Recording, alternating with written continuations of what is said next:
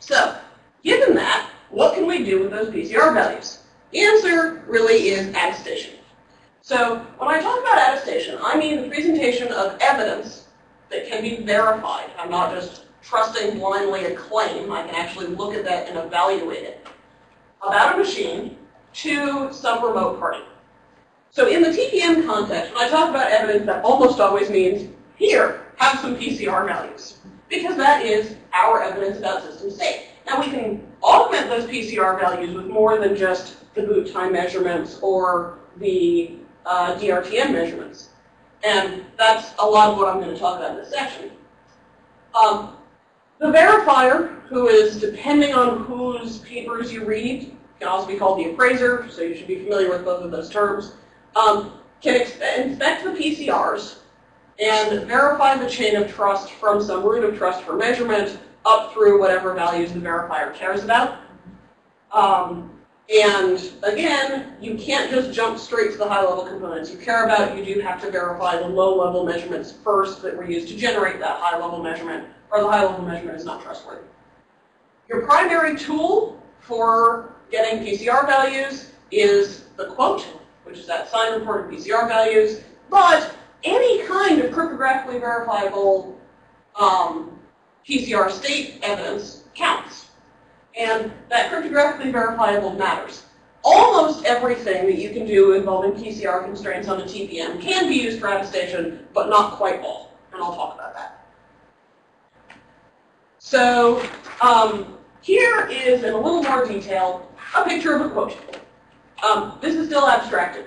Now that said, when I say quote at the front there, in the actual literal data structure, there is in fact the string QUOT. Or QUT2, depending on which version of quote you're doing. But basically, there's some static data structure that basically says, hi, I'm a TPM quote. There's a field that contains 20 bytes of nonce, which is just user. From the TPM's perspective, you handed me user data, I'm going to treat it as a nonce. 20 bytes of data, it goes to this field, and I sign it. That's all. I'm not going to think about it. Then you hand the TPM, when you request a quote, a PCR selection, where you say, which PCRs would I like to quote? And it doesn't have to be 0 through 24. I can say, I want PCR. Yeah, if all I care about is the static root of trust for measurement, I can say, please quote me 0 through 15. If all I care about is the DRTM, I can say, please quote me 17 through 19. Or if I'm doing fancy tricks, I can take pretty much any subset of PCRs. You know, it's just an arbitrary bitmap. You pick. The TPM will take that selection of PCRs and the hashes in it, hash them together, so it's just basically a hash signature, and stick that into the quote data structure, and then sign the entire thing. And the reason I say sign that with an AIK there, even though the TPM will let you sign it with a signing key or a legacy key, is you really, really don't want to sign this with signing or legacy key. Because signing keys and legacy keys can also be used to sign user data. Now, there is one kind of signing key that is designed to not let quotes be forgeable. Unfortunately, that's the one that turns out to have a SHA-1 attack on it. Oh. So the only signing keys that you ought to be using are the ones where I cannot distinguish it. And I'm going to go into much more detail about signing keys shortly, but don't use signing keys to sign quotes in today's world. It's just a bad idea. So again, we have that nonce for freshness and the hash of the PCR values, which is our state report, and then we have a signature so we know that it actually came from a TPM. So how do we actually use this?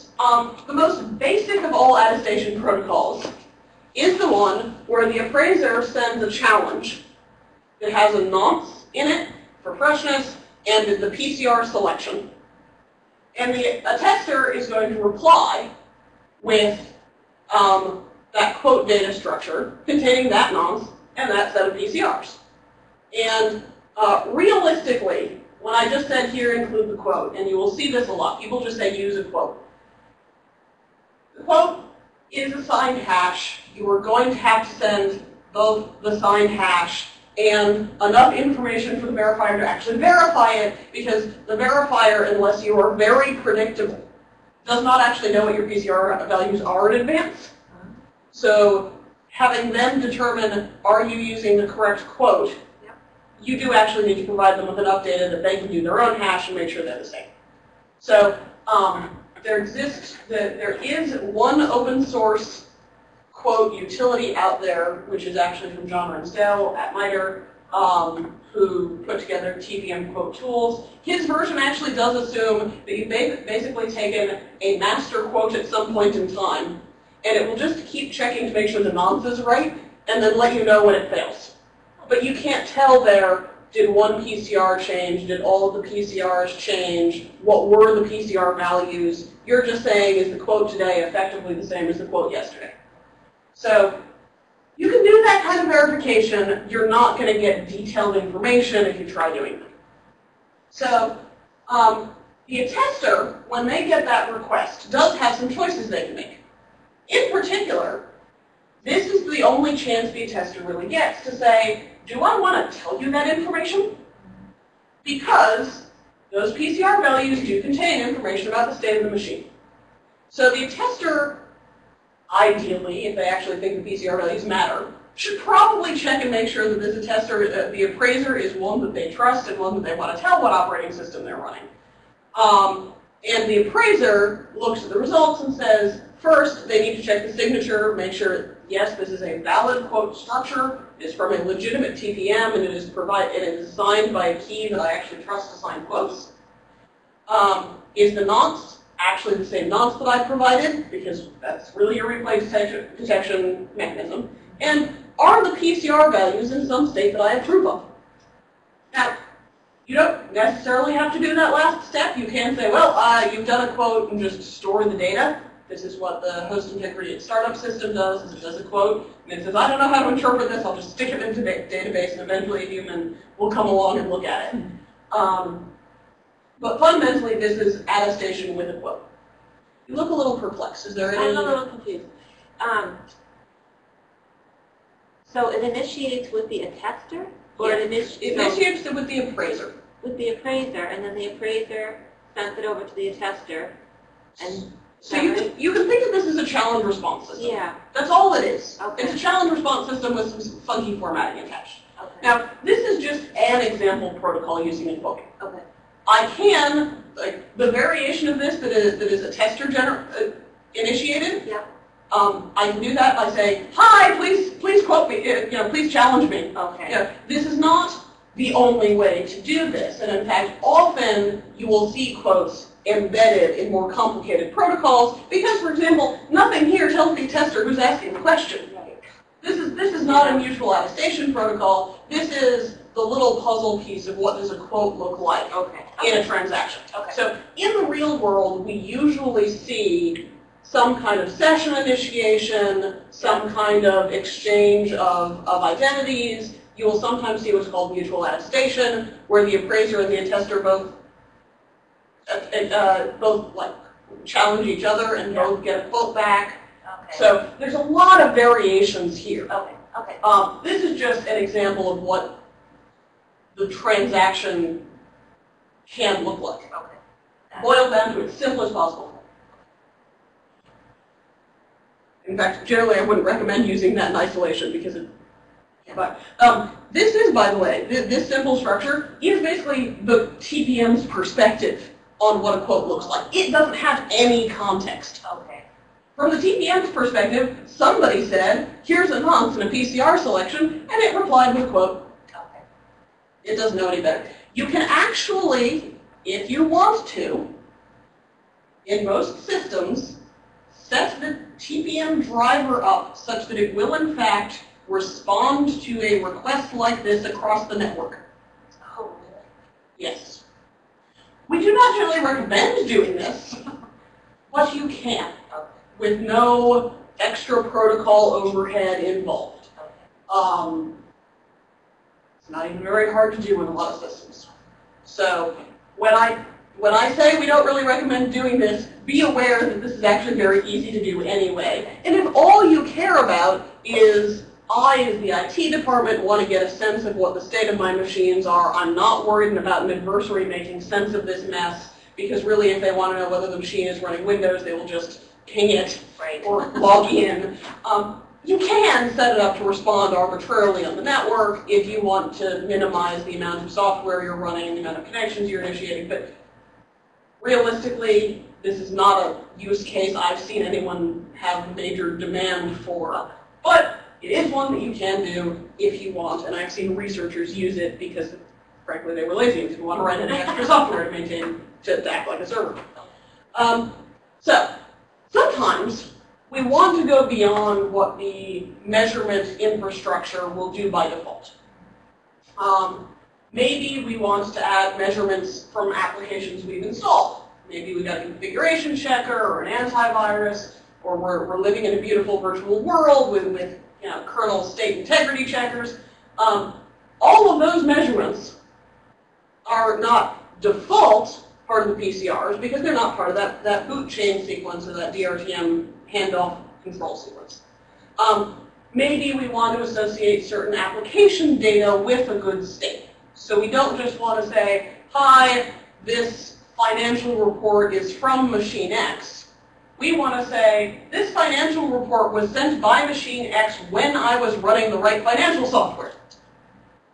Or perhaps we want to tie external data, by which I mean TPM external data, or maybe literally external data, to this machine. So I've got a smart card in a reader that's attached to my machine. That smart card reader was not part of my boot sequence, and the smart card certainly wasn't.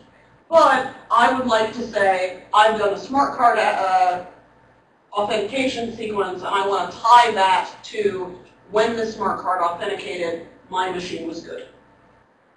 So there are a lot of potential scenarios where I want to go beyond, is this machine good, or where did this data come from, into when this data was generated or sent to me, was the machine good. Now, I will note, when this data was generated is actually very, very difficult because, well, if you think about it, I generate data, it's sitting on my hard drive or on my memory.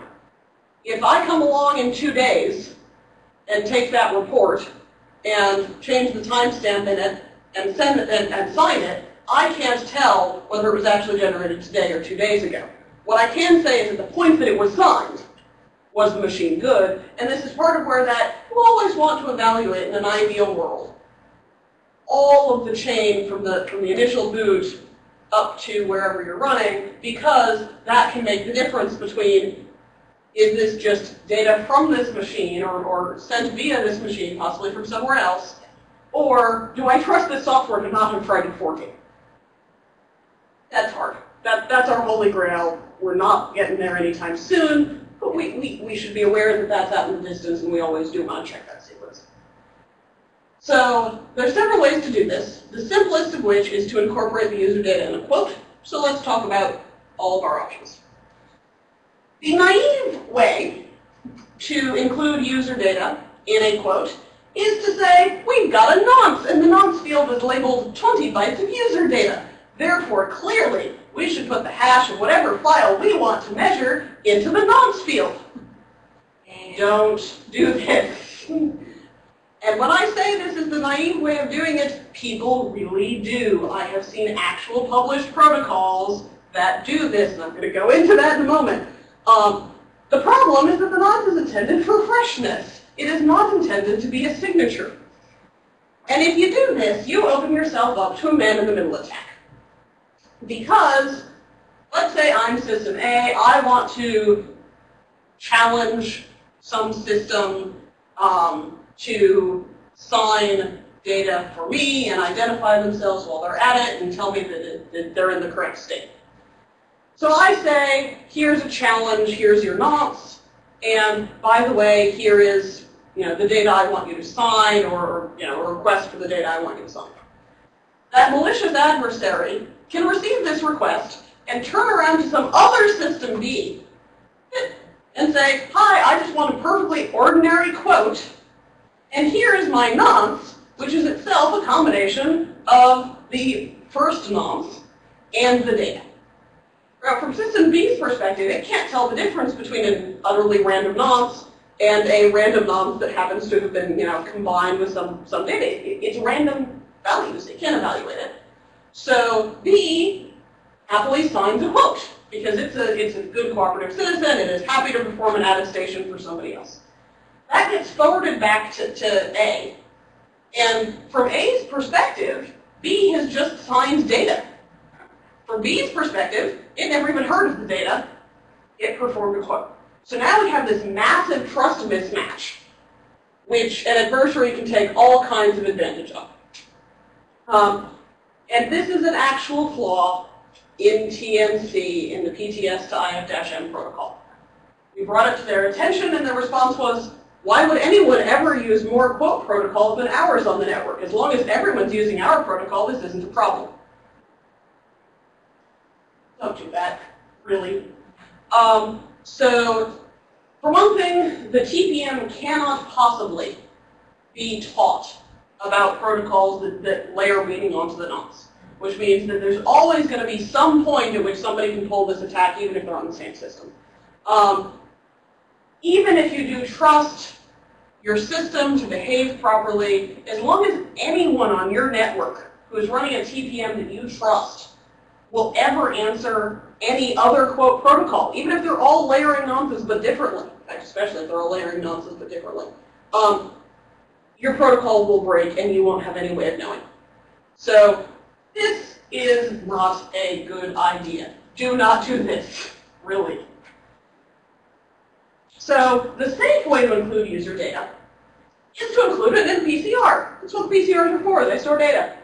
So you can extend that user-generated data into some otherwise unused PCR.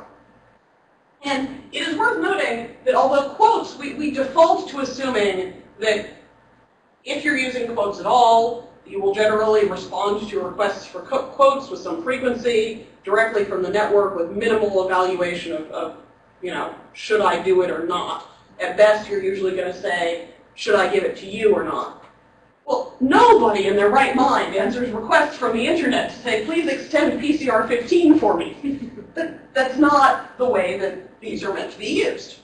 So, unlike a quote, we cannot just say, extend this PCR with arbitrary data.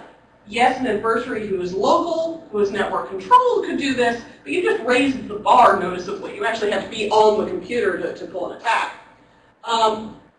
It's remotely verifiable, because hey, I can do a quote and read what's in the PCR. That's very straightforward. And there's no real change of meaning as long as you're not putting your data into a PCR that already has meaning. Of those 24 PCRs in that chart I showed you, only about 10 of them are really used today with any given meaning. Even if you've turned on something like Trusted Grub, which uses way more than the default set in a meaningful fashion, you're still looking about 17 of them have meaning, even if you're generous in using everything. So that still gives you some noticeable room to add your own data without causing anybody else to be deceived. So it is often very wise to make sure that whatever data you're extending into this also has its own freshness so that I can't replay the data while using a fresh extend. If I'm generating a report, knowing whether it's today's antivirus report versus last week's antivirus report, if I'm just looking at the quote may be fresh. Whether or not the data is fresh depends on whether the data includes freshness, but there's a limit to how much we can do here. In general, again, nonces are much better for freshness than timestamps, because timestamps are predictable. I can forward them very easily. And I will note that these can be used as a long-term signature. The nonce doesn't have any meaning if I'm using a quote as a long-term signature. Fresh, there's no meaning for fresh. But what it does tell me is that at the time this quote was generated, whatever it may have been, these were the PCR values. So that means that if I'm including like a financial report in a PCR, at the time that this financial report was signed, these were the PCR values. That's still potentially a very useful thing to know, even if I don't have any data from within the quote as to whether that was today or last week or last year. I still know that this report was generated in an honest state. So I may have remembered this wrong, but I thought PCRs reset themselves? They do. So how do you save that? You don't save the PCRs, you save the quote. So the quote is stored It's where you determine it's where... data structure. If I send to some central repository of data, Yep. a quote along with and PCR 15 in this quote, yep. It contains a hash of this report. Yep. That combination of quote and report can be forwarded around just like a combination of report and signature can be forwarded around. Okay. It's just that this signature also includes some extra metadata, effectively, about what the state of the machine was at the time that was signed. Okay. So, I talked earlier about the fact that we have resettable and non-resettable PCRs. And which one you choose to put user data in is actually critically important. Resettable PCRs, you can go back to a known value on fairly frequently. This actually makes them very useful for user data. Because if I am, for example, using a quote to sign, part of an SSL session operation, I don't want the history of every SSL session I've ever tried to initiate stored in a PCR. That is leaking information all over the place, and really nobody cares, and my verification chain is then going to be a pain in the neck. Even if I'm doing, signing reports, I don't necessarily want a list of every report I've signed on boot, and now the verifier needs to know how many reports I've signed since this boot and actually track that. In comparison, if I use a freely resettable PCR, I can reset the PCR, put that report hash in, do a quote, reset it again, and now I have a clean signature over this one value.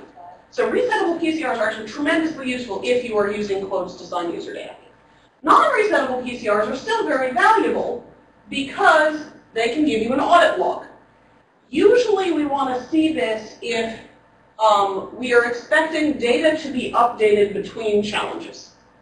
So if I've got some operation that is meant to run once an hour, and I'm only challenging the machine once a day, I can use a non-resettable PCR. In fact, I generally want to use a non-resettable PCR so I can get some record of what's happened over the course of the day. But that said, there's a big weakness here, which is that we can't tell when a machine reboots. We can tell whether a machine has rebooted. We can't tell how many times it's rebooted, and we can't tell when that happened. So, there is a tick counter, so we can get some idea of it. I do not actually have a very good sense of, over the course of a full day, how accurate is that tick counter. Oh. But this can give you something where if you're doing periodic challenges, I can get some idea of, does this correspond to the record the server has at the times that I checked in? Does it look reasonable? It's much more for a sanity check. But you can tell that's very much a special case when it comes to user data updates. And we mostly see people proposing that as sort of a stopgap measure if realistically they want to be checking the machine state once every 5 minutes, and there's not a server that's going to be running a challenge once every 5 minutes. That would be awfully high overhead. Can you have 2 sets of PCRs and configure one as resettable and one as non-resettable? There are 24 PCRs. Okay, so you can use whichever ones you like. We generally recommend using ones that nobody already has a meaning for. There are 2 freely resettable PCRs, which I want to say are 15 and 23. Okay. They're in that chart, so you can flip back and look. Which, those 2 are perfect for one-off data signatures. Anyone can reset them. Anyone can extend them, so you don't even have to worry about what locality you're in. Okay. For non-resettable ones, you are probably looking at the unused portion of those static root of trust per measurement window. That right. 0 through 14 are nobody can reset, anyone can extend. Okay. Most of the time, and the largest number of those that I know that anyone uses is Trusted Grub, which uses 0 through 13. Oh. So that's a window of 1 PCR, even if you're maxing out that. That is not currently used for anything. And if you're willing to start getting into fun with locality, you've got several more options because nobody is using those trusted OS controlled locality PCRs right now. Now, problem is those are technically resettable. Yeah. So, yeah. Choosing your PCRs wisely matters, and much more so for the non-resettable ones than the resettable ones. Even if you've got 6 different applications that all want to use resettable PCRs, yeah, as long as the general behavior is reset the PCR, extend your data, even if not all of them behave nicely and reset it again when they're done, you're not going to have any problems from that because you reset it. You don't care what else was in it before. You just need to make sure that you've got a relatively atomic reset then extend, so nobody else is doing race conditions with you. Okay. So that is how you can use quotes to do an attestation, potentially also with user data included. There are other ways to do it. You can also use the fact that you can put PCR constraints on keys and on data. Now, in both of these cases, you've got a fairly hefty requirement, which is that you need to know in advance what the PCR values that you wish to attest to are. Because after all, you're constraining a key to some set of PCR values. If those set of PCR values never exist, that key is useless, and you certainly can't attest to the fact that they do exist. As a side note, in this entire section, I'm going to talk about PCR constraints. In 1.2 TPMs, the PCR selection data structure also includes a locality selection data structure. So anytime I say you can lock this to you can constrain the PCRs this is accessible in, you can also constrain the locality this is accessible in. Usually, this is something that DRTM applications use. So you can say, this key is only accessible in locality 3. Well, now you've said this is only accessible to things that have been launched by the DRTM.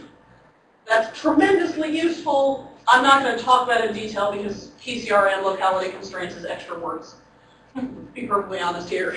And for the most part, locality is a special purpose constraint, but be aware that that's there. So we mentioned yesterday when talking about creating TPM keys that any TPM key can have PCR constraints associated with it. It's part of the creation structure. They never change. Again, in 2.0, that gets more complicated and updates are possible. Those keys can only be used when the PCRs match the constraints, and we've got this wonderful certify key operation that allows a remote party to confirm what the constraints on that key are because the TPM signed a report about that key and said, look, this is the type of key, here are the constraints on it. So that means that if I create a key with some PCR constraints X and certify it, then every time that key is used, a remote party can say, I know that at the time the key was used, the PCRs contained X. Very simple. Not very complicated logic, and I can use that with any kind of key. So when this data was signed, PCRs X, state X held. That's that quote long-term quote state verification use case I was talking about, but here I can use it for any signing key. So I don't need to be constrained to extending a PCR, and I can use arbitrary user data without any, complex information there. So if I've got a key that I intend to only be used to sign data coming out of Flickr, I could say, here's the PCR constraints on it, and here's a quote, and now I've got this extra nonce that I need to send a log even though nobody's using it because it's not being used for freshness. Or I could say, I don't care.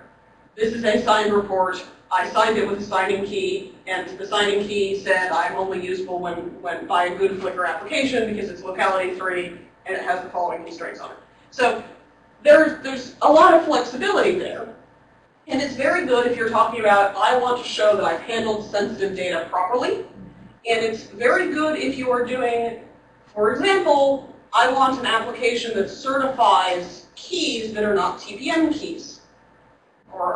Which is to say, that's sensitive data. A certificate needs to be treated honestly. This is one of the things we talk about virtualization. This is actually a trick we use. is to say whatever the application that we trust to create virtual TPMs that's a sensitive piece of data to handle, and we want to remotely prove at any point in the future that when this VTPM was created, the creator was in a good state.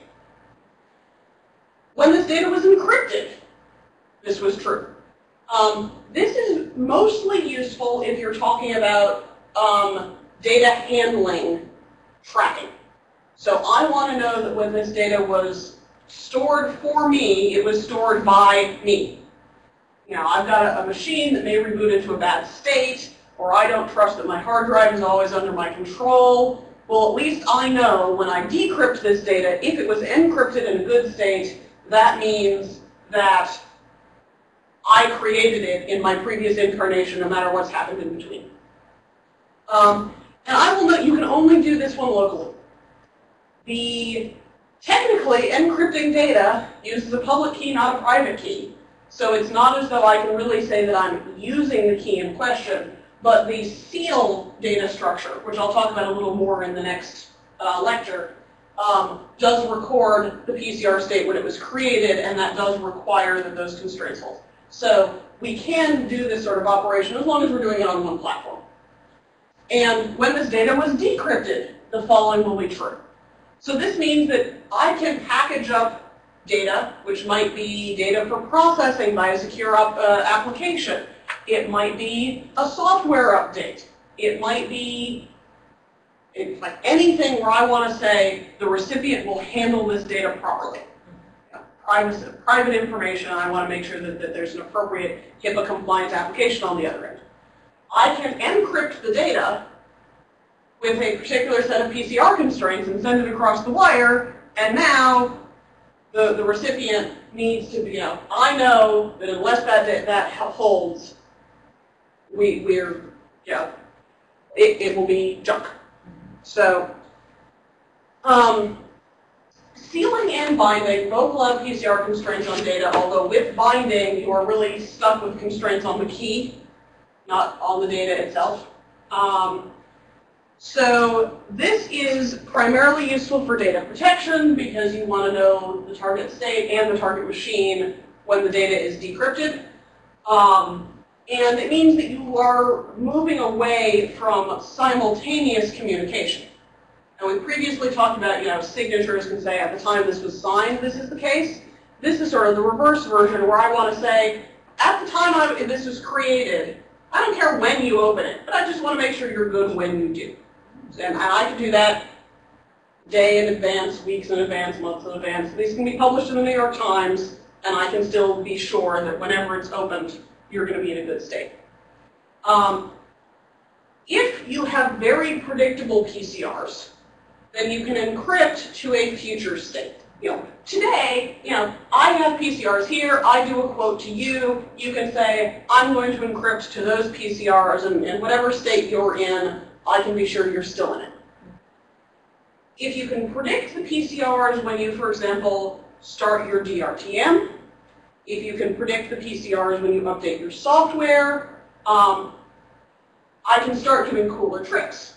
So that I can say, if I am a Flickr application, the DRTM has been launched, and I want to encrypt data such that only another Flickr application on the same machine can access it, I can do that as long as I know what the measurements ought to be when that Flickr application is running. So there are tricks that we can do here where we can encrypt to specific states. And in fact, we can use this to encrypt data to the machine while it's booting. This data is only accessible to the bootloader. Why? Because after the bootloader runs, the PCRs change.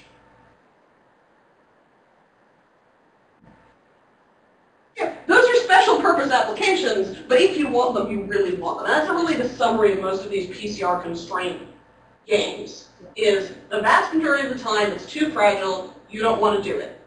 But if you need that feature, it's worth dealing with the fragility because it's so powerful.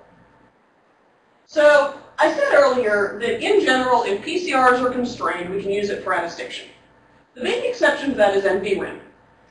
Regions of NVRAM can be constrained by the owner to PCR values, but we cannot use the constraints on NVRAM to attest to a remote party because a remote party has no way of knowing what the constraints on NVRAM are.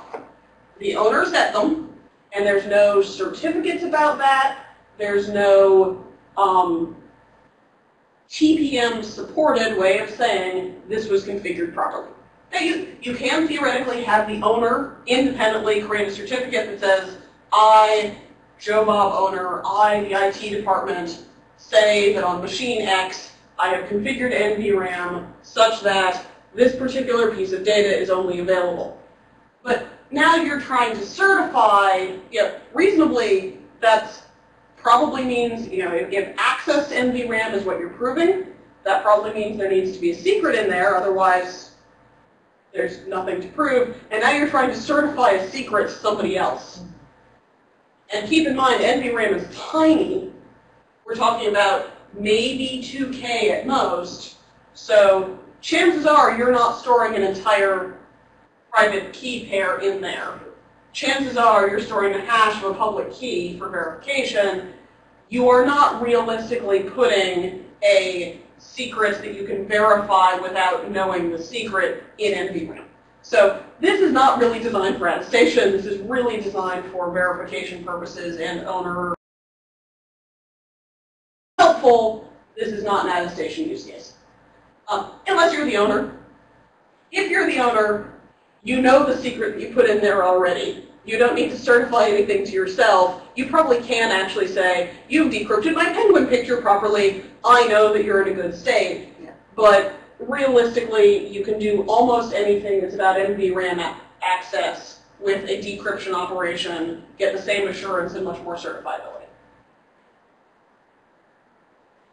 So that is attestation in a nutshell. Again, the whole point of attestation is providing evidence that a remote party can verify about a state of a machine, and any verifiable report about PCR contents, whether that be a quote or certificates about a key, can be used for attestation. So, do we have any questions on the attestation portion of the program? Question, neat. Why not for remote attestation again? So, the reason you can't use NVRAM for remote attestation is that if I'm a remote party, I don't have any way of verifying what the configuration of your NVRAM is.